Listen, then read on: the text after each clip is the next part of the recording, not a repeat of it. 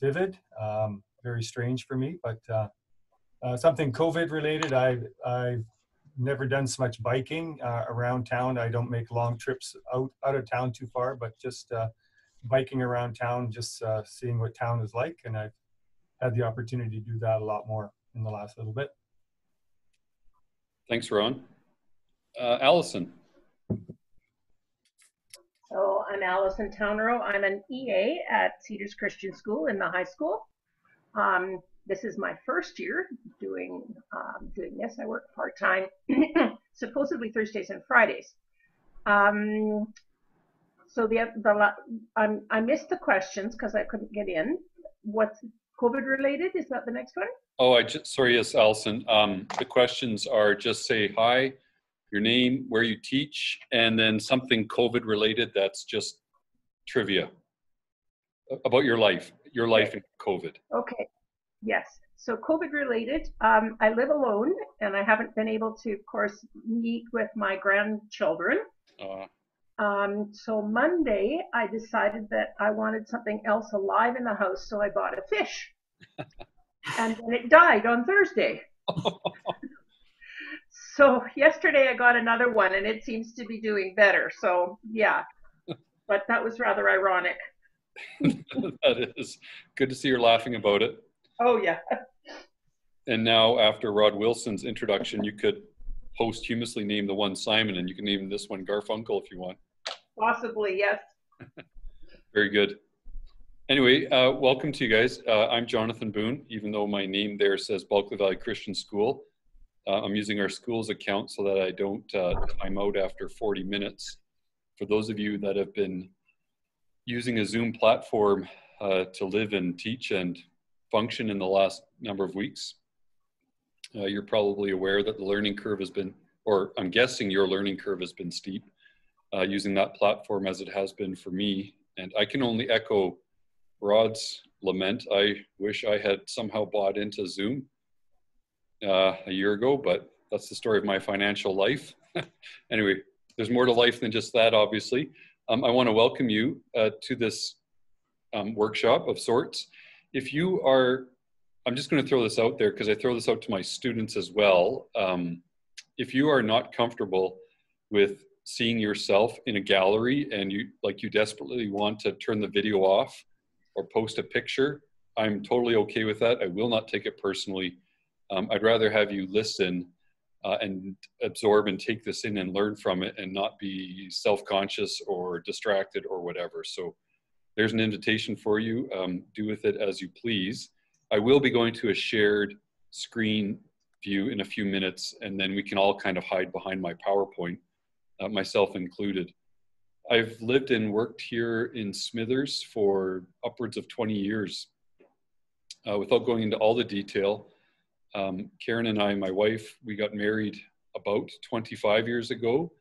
We were restless. We were both born outside of the Lower Mainland in other provinces, but were raised in Langley. And we both went to Trinity Western University and had all kinds of dreams and visions of what life would be like. And in God's good timing and in His grace, He decided that I should become a teacher. I actually didn't plan on it. We even moved up here to the north for the sake of location, not vocation. And again, in His goodness, God has brought me to this place in my life. And my wife has found her footing in a different but related world. And we both feel like we're flourishing and enjoying life here. One of the things that did bring us to the north, kind of, I want to say ironically, but it's not really the right word, providentially is probably better, is that we were very involved in a local kids camp that reached out to First Nations kids. While we were still students at Trinity Western, we had stumbled into this camp through word of mouth and got involved in it, worked there for a few summers for starvation wages. And then when we both graduated and thought, like, where do we want to live? And the Lower Mainland just wasn't keeping us there, so to speak. We picked the Bulkley Valley and felt a real sense of God's call and purpose in doing so, but would not have foreseen that I would end up as a classroom teacher in this capacity. And so it's been a huge blessing along the way. That interest in First Nations culture, people, and way of being has never left me, and has actually sharpened me a lot and been a passion of mine. If you know me from crossing paths in northern BC in our conventions, or if you've read the bio that I gave to Edgar and Ella, incorporating First Nations ways of being and culture and people into the life of my classroom and the life of my school and the broader Christian school network that we're all a part of has definitely been something that I'm excited about. So I'm guessing you are as well to a degree. That's why you've signed up for this workshop. I'm hoping, and I don't want to know that it's because the other links didn't work and you're here by default. So don't tell me that if that's the case. I want to live in my delusion, at least for the next 45 minutes or so. So what I envision is that I'll go through a PowerPoint presentation that I have, and then I'll link from there into a document that's being made for SCSBC by myself with, to some degree, Michelle Naderloff of Duncan Christian School. You might know her. She's a longtime Christian educator in that community and a wonderful woman. Her and I were kind of co-creating it. I kind of had the lead on it. It's one of the hats I wear as a learning associate for SCSBC. And then COVID hit just at the time that we were trying to wrap this whole thing up and get it to print, so to speak, so that it could be more of a PDF type of a document to have for this convention. But you guys probably all realize everything that was normal is on the side or on the back burner, including projects like this, as we've all tried to adapt what we do to this new reality. And so Michelle kind of had to like step out of that role because she wears the vice principal hat at Duncan. So you will be looking at a work in progress, and it'll be, you'll be able to see it, and I'll walk you through it. And if it'll take about I'll take about 40 minutes to do so.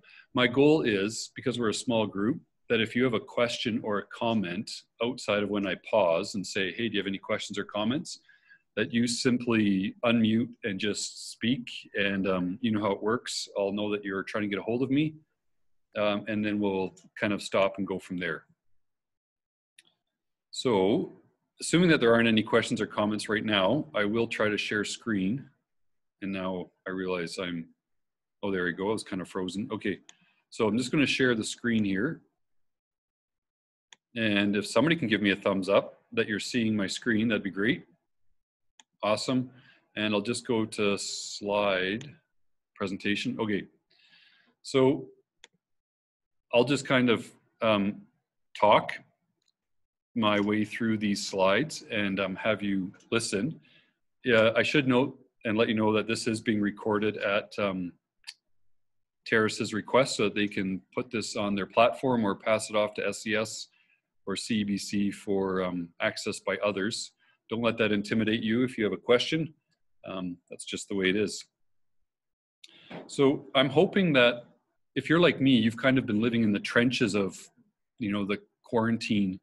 And it's kind of like, I'm using the language of trenches because it feels a little bit like a siege or a military, or it has been, at least 2 weeks ago for me, it sure did.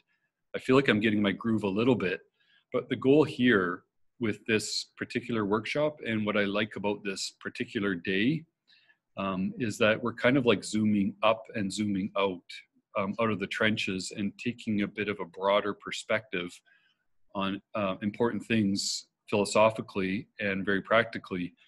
And so I'm just enjoying the distraction, if nothing else, the opportunity to kind of like not think about being under quarantine and COVID, even though we're still, of course, using this Zoom platform. I love the subtitle that Terrace came up with for this day, inviting them into a better story. Rod has spoken to that already, reminded us of the biblical story that we're a part of. And I love his emphasis on flourishing. It's not new. I think for that concept is not new to most of us being, Christian educators, but again, the benefit of this type of a setting and this type of a day and the kind of speaker that Rod is that we're reminded again that we do belong to a better story where God intends for there to be flourishing. And so that's very appropriate in my mind to this particular workshop, which is about reconciliation. It's a recognition that the effects of the fall are very real in our world, in between these two cultures, what I'm just going to call the dominant culture that I'm a part of and you are a part of and our schools are a part of, and the less dominant, historically marginalized and suppressed culture of the First Peoples of Canada, BC, and Northern BC for us in particular. So as Northern schools, you're kind of getting a sneak peek. This is the first time that this document will be shared in this capacity.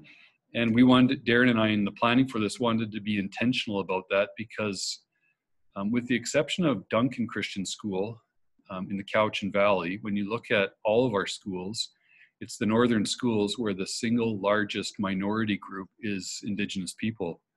Now, it's hard to actually get real stats on that. I tried through Stats Canada, I tried through Wikipedia, I tried through, each of our own cities' websites that they put up, and the numbers vary. But it's very safe to say that no matter whether you are living in Terrace, Smithers, Houston, Vanderhoof, or Prince George, at minimum, Indigenous people make up 12 to 15% of the population. And in each of our communities, they are the single largest recognizable minority. And then after that, it sprinkles down to various groups at anywhere from 5 to 1%. So in other words, where we live, Indigenous people are visibly present. You know that about the community you live in, and I know that about mine. There's been a trend, obviously, across Canada for the last generation. First Nations people are generally statistically moving off of reserve and into our very communities because they seek the same things that you and I seek. Education, employment, better healthcare, sometimes escape, and a need to just put distance between themselves and their home communities. And really it's about opportunity. That doesn't mean that they're necessarily succeeding as they move into our communities, but nor does it mean that they're failing. It laments me that as Christian schools across BC, we're not necessarily doing a good job of enfolding them into our schools. And so that's kind of why we don't see, for the most part, there are exceptions, for the most part, we don't see Indigenous representation in our classrooms to the same degree that they are a visible minority in our communities. So we should be seeing upwards of, well, depending again on where you live, but 15 to 20 to 25% of Indigenous kids, of our student population, being of Indigenous background. And by rights, we should be seeing it in our, on our committees and on our boards and in our staff rooms and classroom as leaders as well. And that's simply not there yet. I am, like you, a person of hope and believe that as we help to create and be used by God to write a better story where there's flourishing, we will see that change take place in due time. I'm thankful that Edgar gave a territory acknowledgement, and so I can't speak for the communities that you're listening from, but in this area, in the Bulkley Valley, we live and move and have our being on unceded traditional territories of the Wet'suwet'en. I'm just slide advancing here. I've got an image here of a path because, or maybe a road, because I've titled this document Pathways, plural, intentionally, to reconciliation, because so often in education, we stumble into documents and resources that are labeled strategies or keys or something to that effect. I don't want to get tied up on semantics and word choice, but when it comes to relationship-based things like reconciliation, I really do like the image of a path. I'm being intentional there to stress in a very postmodern way the concept of being on a journey. There is an end goal in mind, and that is reconciliation and flourishing. But the idea of a path is that we're walking. And in this image that I've tried to pick, it's one path, but you can kind of see there's two lanes where I guess traffic has beaten the road down. The idea is partnership, that we are walking with our Indigenous brothers and sisters down the path of reconciliation towards flourishing. And strategies and keys, to me, aren't just other words. They have ideas behind them that kind of perhaps might give us the impression of a guaranteed outcome. And here's the tricky part: when you're talking about relationship, there's not always guarantees. And because, to echo Rod, we live in a fallen world where things aren't the way they're supposed to be. When it comes to relationships, especially ones where there's massive historical power imbalance, there really is no guarantee that we will have the success that we're looking for, in the same way that a strategy might give us that impression. The strategy, of course, implies that if you just do A, B, and C, you'll get, D, E, and F as a desired outcome. The idea too, of course, is that if you're on a pathway and you fall off with a partner, or you go astray, the other person can reach out their hand and help you and get you back on the road, on the path, so to speak. The idea here is, of course, that this is for mutual blessing. If there's any overtones of colonialism or paternalism in this presentation, they are 100% unintentional. I'm not talking about us leading the way as the dominant culture. I'm talking about walking with, in partnership, even if you want to use the language of hand in hand, side by side. So the term reconciliation obviously was a bit of a buzzword in our country back in 2017 when we were celebrating our 150th anniversary as a country. On the heels of, just prior to that was, of course, the work of the Truth and Reconciliation Commission that Murray Sinclair chaired, which was an investigation into the residential school experience. And so that document, that report, was issued in full near the end of 2015, I believe. And so a short 2 years later, here we were as a country celebrating our birthday, and the two kind of collided. And you will recall that there was lots of talk about what kind of a country have we built anyway, and what kind of a future do we want for ourselves. So the term reconciliation, I kind of noted in my own journey back at that time, never really got defined. We hear a lot of it, and it means different things to different people. I'm going to suggest to you that the very act of walking on that path, hand in hand, side by side with Indigenous partners, is itself an act of reconciliation. But you don't stay on the path in one spot. You continually move forward towards that flourishing and that better story that we desire for them and for us together. When we can have in our Christian schools an openness to their way of being, and recognize that they bring with them gifts that we would be blessed by, in ways of understanding truth and scripture and God and our place in this world, that would benefit us as well. Now, to not be totally postmodern or relativist, I do want to use this as a term or a definition that I'm stealing from that Truth and Reconciliation Commission. It's short, it's easy to get your head around, and it's not prescriptive. It means that we work to establish and maintain respectful relationships. The key word, of course, to me being relationships, respectful ones. We were and have been in relationship to Indigenous people throughout our country's history, but it's been more than top down and oppressive, and it's resulted in all kinds of socioeconomic and damage, marginalization, and you know that history. We don't need to dwell on it, but this is about a new way forward. And the term pathways is plural because there isn't a one-size-fits-all. Relationships look different in different places and at different times, and so there isn't one path that gets us to and helps us journey towards reconciliation. Every community and every person has to kind of develop that path for themselves. The tools that I'll be showing you, or the resources I'll be showing you in a minute, are part of that journey process. I've referenced Murray Sinclair already. His name might be familiar to you outside of this presentation. He was the chair, he's now a senator, but he was the chair of the Truth and Reconciliation Commission, spent 5 years crisscrossing this country, listening to survivors' testimonies and experiences in residential schools. And he, along with his co-commissioners, wrote the massive document that's now that report. So while that report focuses exclusively or originally on residential schools, we can use it as a starting point for our experiences to talk about all things relationally to Indigenous people.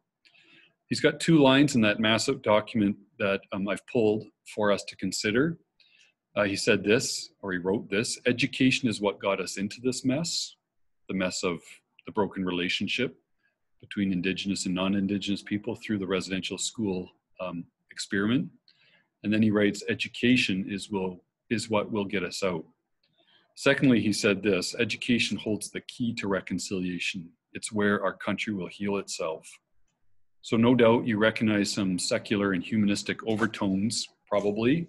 He's not writing as a Christian, but by God's grace, we can recognize the references or the recognition of being made in the image of God when we talk about reconciliation. I ask you to be generous with these comments.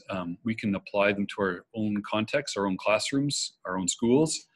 And we recognize as educators, of course, that it is a very powerful tool. And so hence the need for Christian education that points us to the Creator God who made us in his image and points us back to the flourishing that he desired. And I do believe that not just Indigenous communities will flourish, but all of us will flourish when we do a better job of enfolding and carrying them into our schools and our way of being. You're maybe familiar with that report. There are 94 calls to action. A number of them are directed specifically at educators at the post-secondary and the day school level.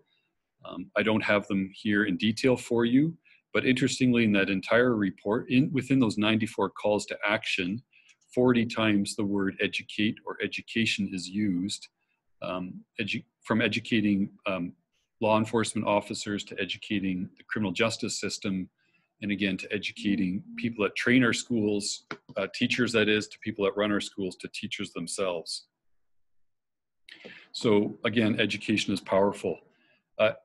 Call number 62 applies directly to us as educators. I'll read it for you.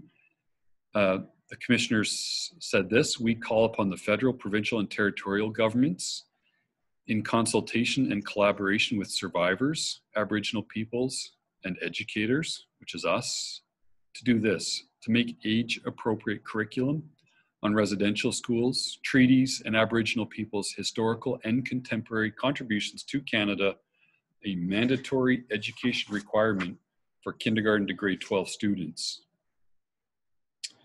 Call to action number 63 says this: we call upon the Council of Ministers of Education and we call upon Canada to maintain an annual commitment to Aboriginal education issues, including developing and implementing K-12 curriculum and learning resources on Aboriginal peoples and Canadian history and the history and legacy of residential schools, to share that information and best practices on teaching curriculum related to residential schools and Aboriginal history, and to build student capacity for intercultural understanding, empathy, and mutual respect. And when I think of our role as educators in Christian day schools, this is a huge part of what has defined my life as a teacher, trying to get non-Indigenous students to build their capacity for empathy and respect for what has historically been the other.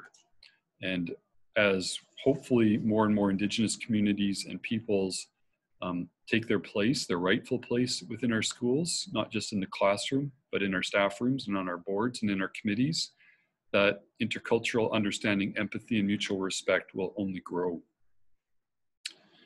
I want to draw your attention to Micah 6, verse 8, words that are probably very familiar to you, to say this: regardless of the TRC and the new redesigned curriculum that we're all familiar with now for a few years in BC, which rightfully has a heavy emphasis upon Aboriginal perspectives and ways of being. Regardless of all that, and I'm thankful for it, our mandate as educators comes from God himself. And Micah 6:8 says just this: we are required to do justice, to love mercy, and to walk humbly with God. So justice is being called or set up here as an action, something that we do, not just something that we talk about or hope for, but actually live out. We're called to love mercy. Love is obviously a fruit of the Spirit. It's also a disposition. And for us as members of the dominant culture, we have to make sure that we rid of our love any paternalistic or colonial overtones that keeps Aboriginal people as separate from or as the other. The use of the word walk appeals to me, again, in relation to the pathway metaphor. The idea of humble or humbly with God implies that we should withhold judgment and the right to voice an opinion or to judge a culture or a way of life that's different than ours before first becoming aware of the people who hold to that culture and live it out. So I'm guessing here that as you're listening, I'm preaching to the choir. I don't know how to avoid that, but I wanted to spend a few minutes going over foundational things before jumping into the document itself and showing you some of those resources as a way to hopefully encourage you and to anchor you, much in the same way that Rod Wilson has anchored me again in the understanding of Genesis 1 and 2 and 3 as God's creational design and the flourishing that he desires in a world that has turned against him and forgotten about him and defined for ourselves what is good and right and true. But this raises a question, maybe that's why you're here. How then shall we teach as Christian educators who are concerned and passionate about doing our jobs well to the glory of God, and particularly in a way that bridges the gap, or whatever metaphor you want to use, opens up our rooms in our schools towards more and greater Aboriginal inclusion. And that's where this document hopefully will provide some structure for you. I just want to use one more image before we jump into that document. Again, paths. I'm trying to get the impression here, it didn't really work with this image, that where we face a fork in the road on that path, that pathway to reconciliation, if one of those paths, one of those ways of reconciling and being in a spirit and state of reconciliation and partnership is wide and looks easy, and seems to say, come this way, this will be straightforward, implement this and check it off, whether that's a ministry guideline or something from within our own schools or some resource we stumble into, I would advise you be careful of it. The narrow path is the hard path of hard work. If reconciliation and the act of partnering and holding hands and walking side by side with Indigenous peoples doesn't demand something of us, doesn't unsettle us and cause us to question our own assumptions and ways of being, we're probably not walking that narrow path. We're walking the broad and wide path, which may get us there in the end by God's grace, but might also trip us up. So because there is incredible historical injustice and so much pain and so much trauma because of actions that our government, our church, our culture, and our schools have perpetuated on Aboriginal peoples and have marginalized them, we need to be very careful, very aware, and very humble as we proceed. And so the process itself actually matters. In other words, don't run along the path, walk along the path, and perhaps walk along the path at the pace that your Indigenous brothers and sisters want to walk, rather than trying to set the pace and tone for yourself.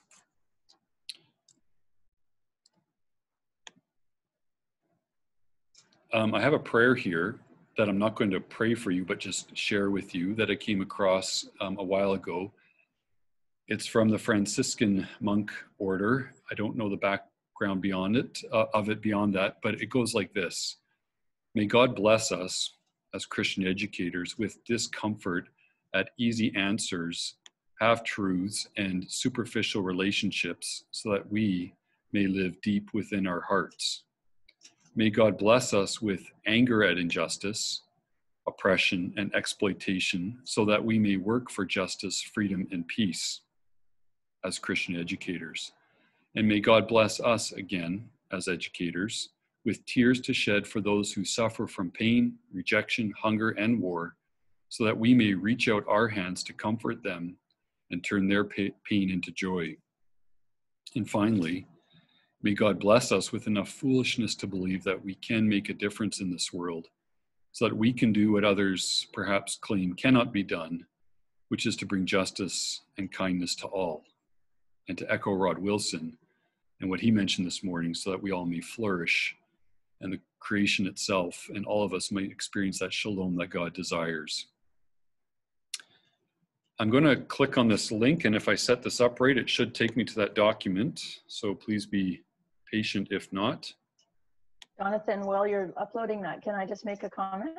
Yes, actually, I have in my notes here to pause and to ask if anybody has any comments, takeaways, or feedback. Perfect. Go ahead, Tricia. Thank you. I really appreciate the Christian perspective on reconciliation, and all of us who are certified teachers, I know not all of us are certified, but the standards on which we hold our certification are put forward by the BC Teachers Council. And up until last year, there were 8 standards that allow us to be educators and are used as a measuring tool for us to maintain our certification. And if we breach or break them, then these are the standards by which we can also be disciplined in different ways. So last year, the BC Teachers Council, I'm sure all of you know, they added a standard number 9. And standard number 9 reads that educators critically examine their own biases, attitudes, beliefs, values, and practices to facilitate change. Educators value and respect the languages, heritages, cultures, and ways of knowing and being of First Nations, Inuit, and Métis. Educators understand the power of focusing on connectedness and relationships to oneself, family, community, and the natural world. Educators integrate First Nations, Inuit, and Métis worldviews and perspectives into learning environments. So not only is it something that we should do as Christian educators and our understanding of flourishing for all and love of God's creation for all peoples, it's something that we have to do to maintain our teaching certification and to be teachers, whether it's in independent or public schools. So that was the extended version of Standard 9, but just wanted to remind you that it is our duty also to be understanding and promoting the history and perspectives of First Nations ways of being and knowing. Yes, excellent. Thank you, Tricia. Appreciate that.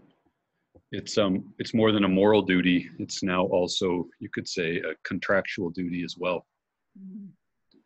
Any questions or comments from anybody else? I'm not looking at you. I'm looking at the shared screen with you. So if not, I will walk us through this work in progress. What you're looking at here is within the SCSBC portal. That's not available to everybody yet because, again, we haven't so-called released it. One thing I haven't mentioned, but both Michelle in Duncan and myself here in Smithers, we've given this document into the hands. We've put this document together and now put it into the hands of trusted First Nations partners, friends that we have in this various areas. So I've given it to 2 ladies in this community, and they're vetting it for me. And Michelle's also putting it in the hands of several people, Indigenous friends, educators that she has in her circle down in Duncan, and they're vetting it as well. And that's, our hope with that is to kind of put their stamp of approval, recognizing that, of course, they don't speak for all First Nations people or necessarily even their communities, but we wanted to have that important lens and that feedback. I've received some feedback from one lady already. It's been very helpful. And it's amazing how, despite my best efforts to be sensitive and careful and non-colonial and all those other things, it still came across in some places. And so I had to change some wording and such. So you really are getting a sneak peek at a work in progress. I'll just scroll down here. I won't spend time on the rationale because that's effectively what I've just done in that presentation that I've given you. But what you're looking at here, going down the left-hand column, are about, I think we have 18. It's changing all the time as we modify this and get that feedback. But I think presently there are 18 recommendations that we are putting forward that individual teachers within our Christian schools could implement, or leaders themselves could work towards implementing school-wide. Even though there's significant overlap between rationale and result, we've tried to separate them. And so as you look at this, you might find yourself thinking what looks more like a result than a rationale.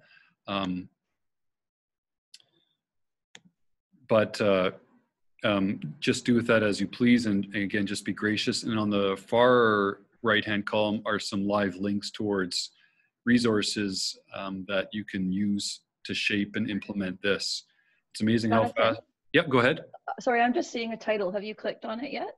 I have. Okay, I'm only seeing SES I'm not seeing pathways. anything. Yeah, Okay. I just see the title as well. I just Oh, no. sent that to Jonathan, but. Okay. Oh, I see now my chat is going off. Are you guys saying you're not looking at the shared document? It's No. just the title. A title. What's the title you're looking So at? it's in yellow, it's underlined, and it says SCSBC Pathways to Reconciliation. Oh, okay. And all I see is my icon. Okay, let me stop sharing and let me close the PowerPoint. I wonder if that's interfering. Okay, now I'm going to try to share screen again.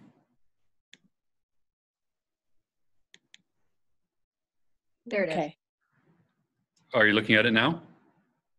Yes, rationale. Okay, all right. Sorry about that. Thank you for voicing that. And sorry I didn't see the chat. When you're in share screen, the chat function kind of disappears to the top right.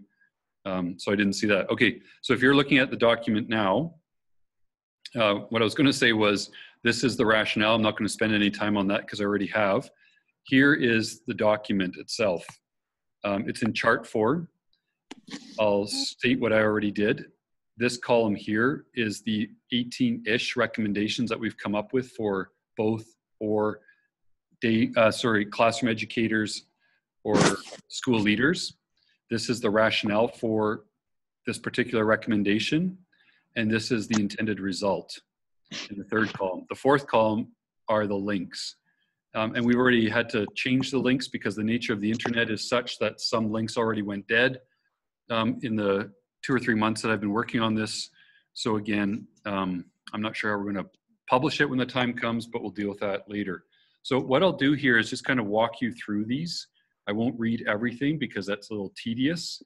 We're down to about the last 15 minutes here, but I'll read this column and highlight a few things here in the rationale and result and kind of flesh them out a little bit, and would love your feedback if you have it. So these are not in any particular order. When this document is finalized, we might try to put them in a particular order. But at this point, they're just literally as we came up with them, edited them, and moved them around. So one thing that we're definitely calling on schools to do is to implement the Truth and Reconciliation's calls to action. Again, within the 94 calls to action, 2 of them are directly related. I read them to you, to day schools. But there are others that talk more about a disposition and steps, etc. So it's a way of saying we take responsibility for these recommendations as Christian schools to work towards a more flourishing way of being. Very practically, we're calling on schools to learn about residential schools. It's obviously now saturated the new curriculum. And so we're not trying to double up on that so much as really what we're saying is own the learning and teaching about residential schools, and don't reduce it to a mere curriculum checkbox where now you pull out the token kit at the grade 4 or 6 or 10 level and say, okay, for the next 3 days, this is what we're doing. Here's your lesson plan, some worksheets, and let's move on. But rather to stress what's in this Maclean's article, which I think is still live. There's basically a humanist kind of plea to own this as a way of honoring the survivors and for us to own the legacy of residential schools, even though, as we're all aware, they've closed. The last one closed over 20 years ago. And a lot of people, get a knee-jerk reaction and say, it wasn't me that sent them. This article and this recommendation are about owning the legacy. We may not have sent or supported or built residential schools, but we drink downriver from them as members of the dominant culture. It's one of those tools that was very effective in marginalizing First Nations people so that we could get access to the land and the resources. And so we may not have created them. We might try to distance ourselves from them, but my experience has been Indigenous people associate Christian day schools and Christians with that horrible legacy. And so we kind of have to own that and use it as an opportunity to move forward. Switching gears here, but still related to residential schools, we highly recommend schools take part in Orange Shirt Day. That's a growing new phenomenon that started out of Williams Lake with Ruby Wedstad, I think her name is. I may not be saying that right. You're probably familiar with her. Some of your schools are maybe already moving towards taking part in Orange Shirt Day. It sends a very positive message that this matters, much like some of our schools, or hopefully all of our schools now take part in some form of anti-bullying Pink Shirt Day. I know that when that emerged 7 or 8 years ago, there was some resistance about it and what message were we sending. The reality is if you don't take part in it, you look bad in the eyes of the culture, and that sends a message that you don't intend, no matter how much you try to explain your rationale. So we highly recommend schools take part in Orange Shirt Day. As already noted, and pleased to hear Edgar did a land acknowledgement. I can't remember why these are lumped together, but I'm not going to get fussy about that. This is a work in progress. A land acknowledgement tells the original inhabitants and reminds the rest of us that we do live on land that was not taken through war, not treated away, wasn't bought, and wasn't sold. It just kind of happened. And so it's part of developing a common understanding of the area that predates colonization. Somehow, the original inhabitants were moved aside, shoved aside through forces larger and more powerful than themselves, and we just kind of took over. And the message we send to the original community and the original peoples when we do a land acknowledgement and develop a common understanding is we share in their history. And we say to ourselves and to them, we recognize things happen that shouldn't have. We maybe can't undo those things, but we recognize that we benefit from them. And so for that and with you, we want to walk forward towards a better day. We highly recommend that schools incorporate the First Peoples principles of learning. I know that there's a few in there that kind of scare Christian educators. We ask that you don't throw out the baby with the bathwater, but you take time through this link in particular to become familiar with them. They are more than anything a way of pedagogy than they are content. And I think they're just good educational practice. All learners benefit and all teachers improve their practice by incorporating elements of them where they can. We highly recommend that schools adopt local protocols. So if it's normal to have a respected Indigenous elder open an event for the public as a new way of being in your community, that the school also considers having a respected elder open a formal occasion at the school as well. It builds bridges and it demonstrates and finds common ground with First Nations people. Very practically, we highly recommend you display artwork in public spaces within the school and wherever possible that it's actually locally produced. Off the top of my head, I think one of the campuses of Surrey Christian School did this. I was at a workshop there a few years ago where they had a very significant piece of art in the hallway main lobby when you walked in, and it spoke volumes to me about their attempts to support a local artist, to reach out with and for the local community, and to basically say, this is normal here, and this is something we celebrate, and it's part of being a good neighbor. So again, I encourage that. Very practically, invite Indigenous guests into the classroom. into your schools and your public gatherings.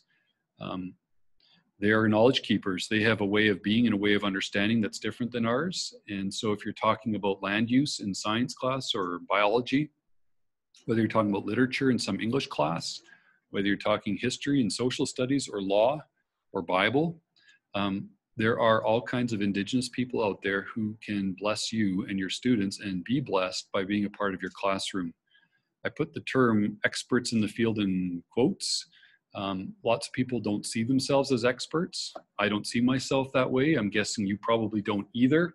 And lots of Indigenous people don't see themselves as experts. So I put it in quotes to emphasize that they don't actually have to be whatever an expert is supposed to be.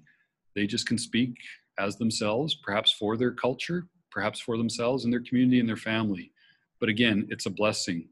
So again, some examples here because we don't have a link to the internet for that. Almost every community in BC has a friendship center.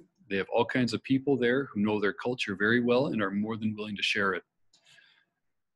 We recommend incorporating the local Indigenous language into the life of the school because languages, all First Nations languages in BC are at high risk for disappearing in the next generation. There's incredible efforts being made now by those communities, by education fields, schools, to save them and to reteach them. And so the good news is, even though they're at risk of extinction, Stats Canada revealed and lots of surveys reveal that there's more people learning those languages and speaking them as a first language than there was a generation ago. So hope is on the horizon.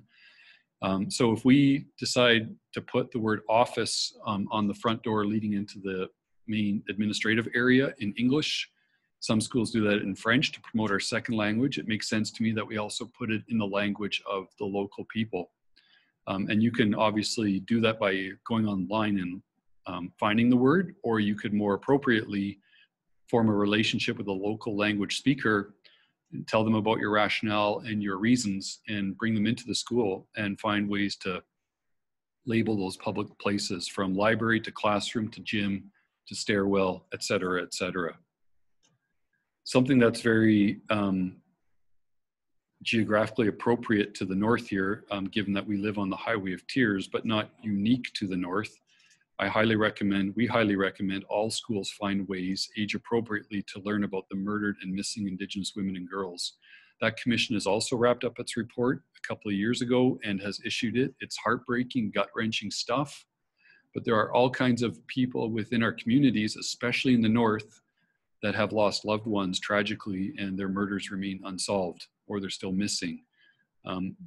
Last year I brought in the a sister of a girl that went missing in this area, and it went in a way that I could never have imagined. This grown woman spoke about the loss of her sister to their family and the devastation that brought to them. And I kind of had one goal in mind for my students, hearing this lady speak, but she blew it out of the park without any bells and whistles. My 30-ish grade 11 and 12 students sat silent and dumbfounded, for lack of a better word, after listening to her speak for about 30 minutes. And when it came to the question and answer time that she had set time aside for, I actually dismissed the kids for 5 minutes just so. Hello?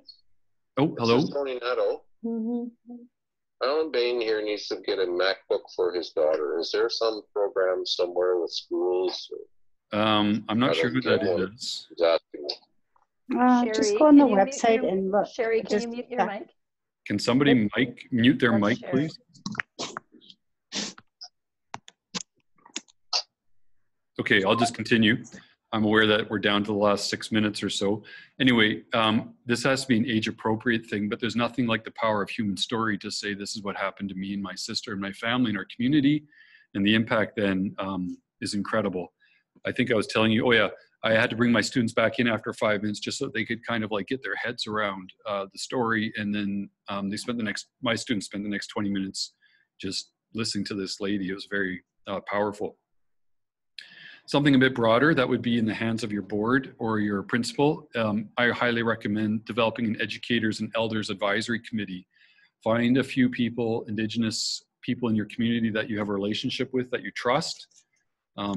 Maybe they do or don't have connections to the school, and just kind of set them up like something of a sub-education committee who can vet your resources, provide some training, and just kind of be a voice to filter things that you do. Because a lot of us obviously aren't Indigenous, and we wonder, am I doing this right? Am I proceeding carefully? Am I going to offend anybody? And it's done out of a sense of care, for sure. But sometimes that can also lead to paralysis because we don't want to proceed and we don't know how to proceed. We don't proceed, and an opportunity is lost there. Similar to that, we encourage the use of resources designed and approved by Indigenous authors, locally and otherwise, just for good reason, to remove that colonial voice. We recommend that where possible, you observe the local First Nations seasons. I know at the elementary level, there's a big deal spent on learning what happens in the fall and what happens in the winter and the spring and the summer. And we think in terms of the calendar and the life and the rhythm of the school and birthdays and holidays. But every First Nations community in BC followed a seasonal calendar. They lived somewhere in the fall, they moved somewhere else in the winter, and they harvested something else somewhere else in the spring and summer. Why not find a way to embed that into your curriculum and celebrate that as well? We recommend recognizing and attending local Indigenous events. There would be some broad ones like National Indigenous Day in June. There's Orange Shirt Day, of course, but your local communities will have all kinds of things going on. Perhaps a feast for educators, for the community, perhaps special speakers. You have to have your finger on the pulse of your local community, but your local band, your local friendship center, and the people that you are connected with. I don't know how to say the word properly, but I know in Terrace, Haboyi is a big deal, as it is down in Vancouver. Why not just come along and soak up all the goodness that goes with something like that?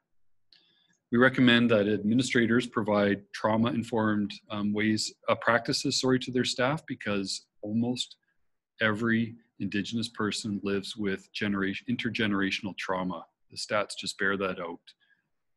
And so they're in our classrooms, and they may not be functioning. They may look like they're functioning well, but they may not be.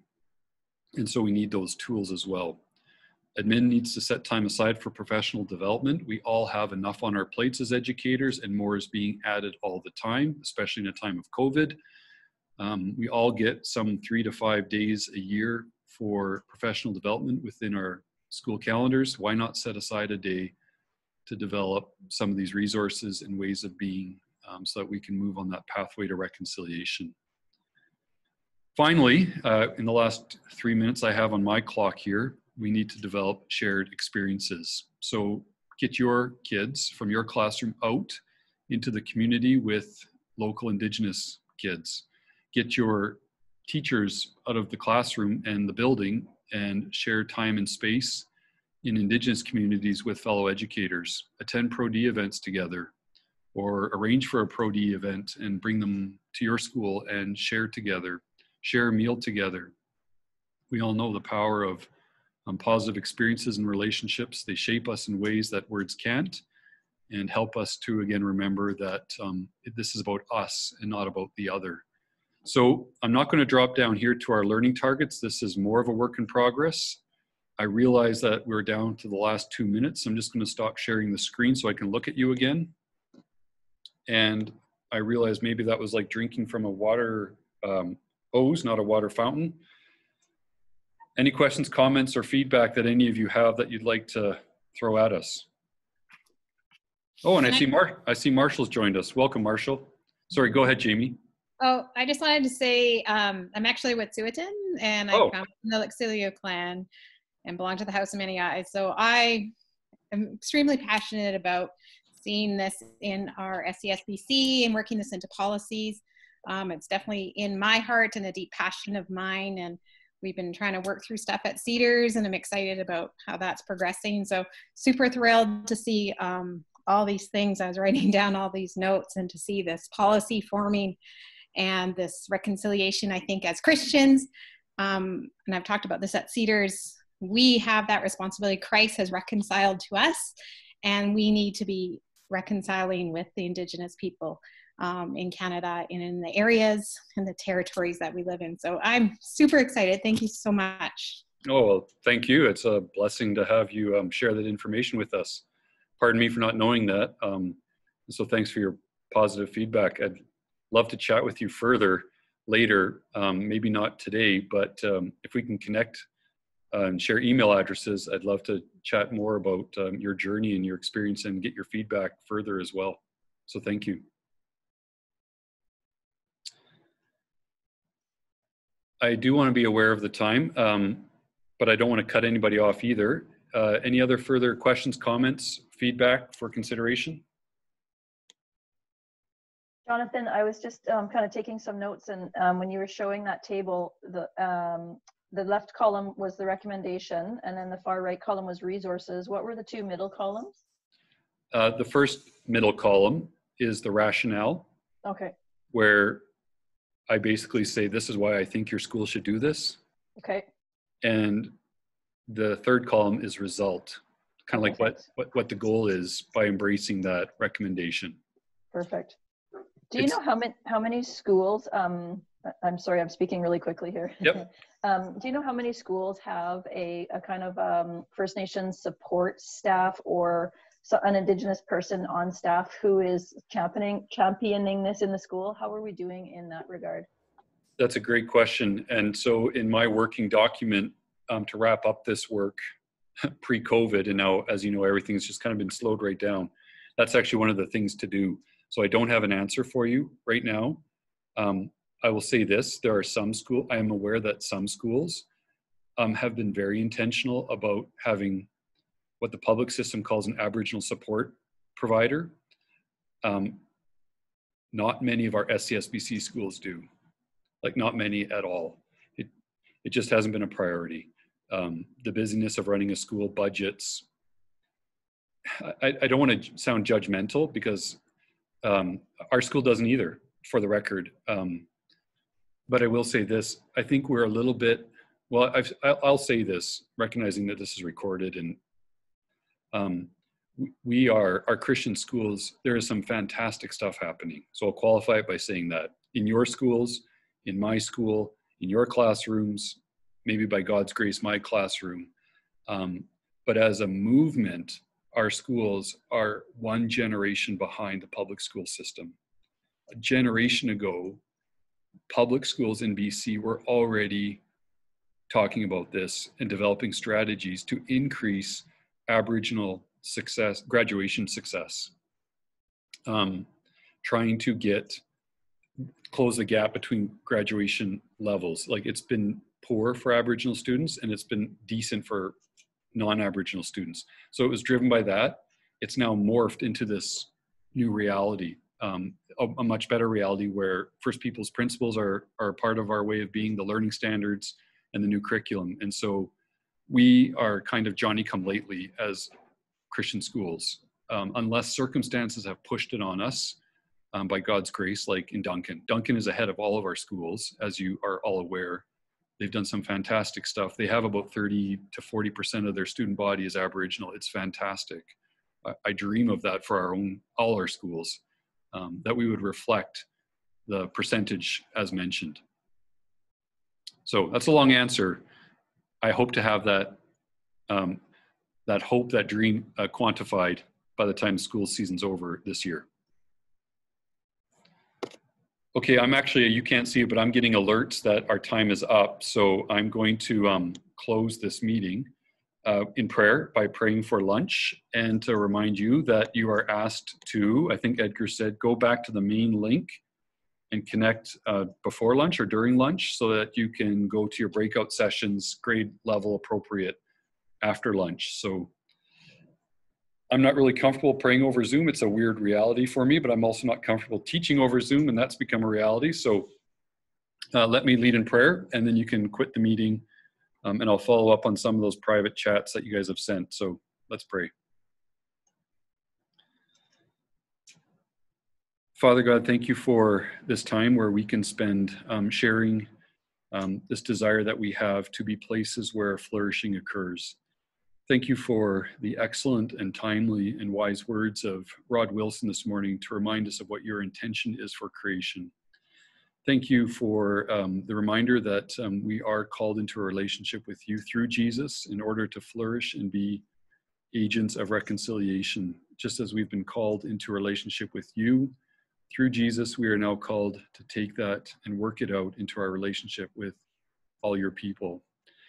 We pray for your blessing on all of our efforts, well, however small or big they are, towards reconciliation, that a new day might dawn where there is better and greater flourishing, and things can be more like what you intend for us this side of eternity.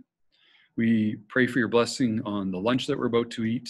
We ask for strength and fellowship with whoever we can. We'd be honoring and glorifying to you, and for a blessing on this afternoon sessions as well. We commit ourselves into your care now and ask again for the way that we are and who we are and how we speak to reflect who you are and how you've called us to be. We pray this in Jesus' name. Amen. Hey, thanks, Jonathan. Hey, yeah, thank you, you guys. Sorry for talking so much. In my planning, I thought 45 minutes of me yakking and 15 minutes of Q&A and comments, but big surprise, that didn't happen. So anyway, blessings to you guys. Thanks for your feedback and your input and for attending. We'll see you sometime this afternoon. Thank you.